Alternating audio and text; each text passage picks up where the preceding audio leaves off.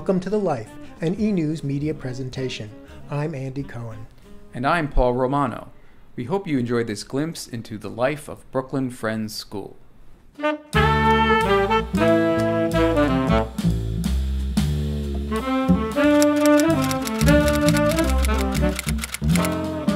Brooklyn Friends School has 19 video displays deployed throughout the campus. The displays have content assigned and curated by each division and several departments, including visual and performing arts, athletics, and advancement.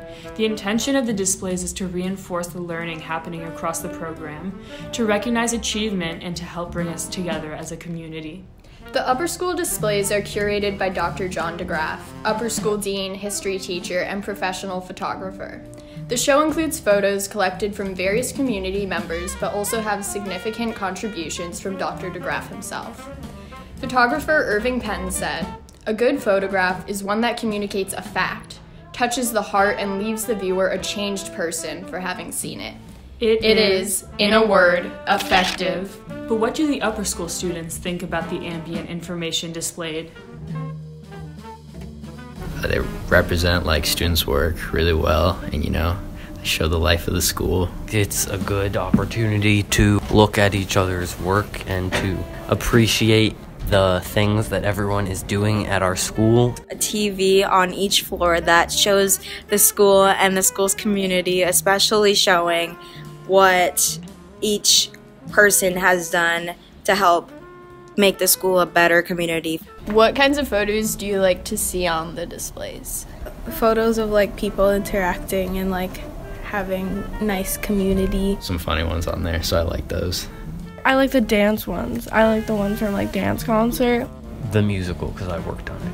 It's kind of frustrating because they put on the math competition and I see me in all these pictures going failing my brain, and I was like, I can't believe they would do that. The ceramics near the art room, you can see people creating artworks that are really cool to look at. Mainly just the thought of having a TV to show the life of BFS is really nice and really cool.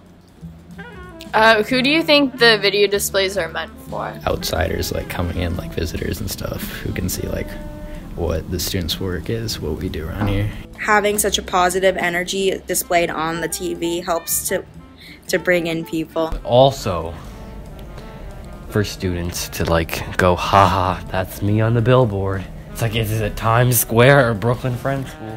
What have you learned from the photos? There's not set friend groups, that everyone kind of coincides and works together for certain things, and the photos are usually of people relaxing or having fun together, and it sets a mood. As curator of the upper school slideshow, what is the intention of the show? I'm just trying to show students doing what they do usually outside of classroom, relaxing. So just to get a vibe or an idea of the culture, student culture here. How does your intention of the show compare or contrast to the intention with your photography?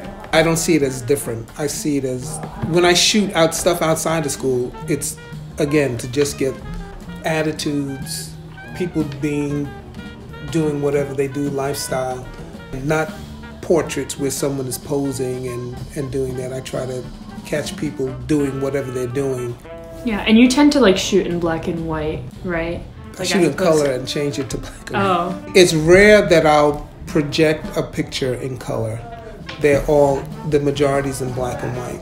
When I was in grad school, the teacher was saying how color is used for information and black and white is used for emotion.